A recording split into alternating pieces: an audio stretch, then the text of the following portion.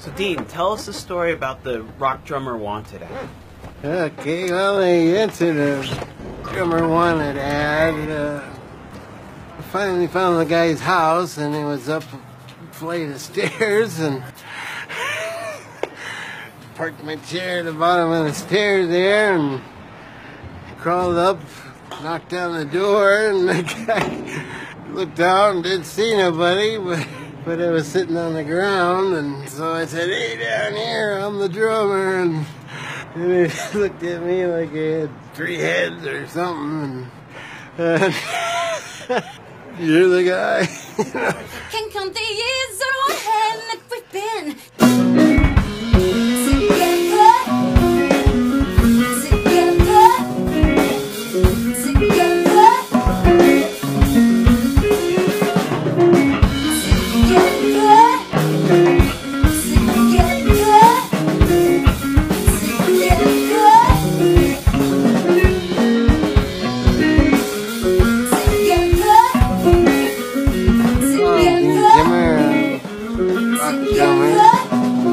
I've been playing drums about 30 years, I think.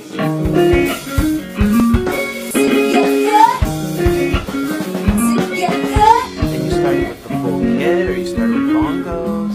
No, I just started playing on my legs and moved on to the drum set.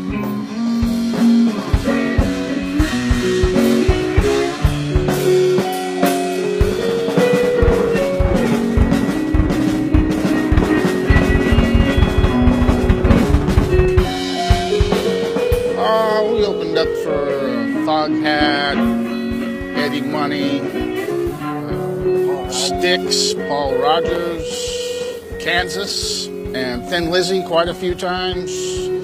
Dean's drum styles are unique, and it partly developed from his unique limitations in what he can do, and it results in what is the tightest pattern on the drum heads that many drum pros have said they've ever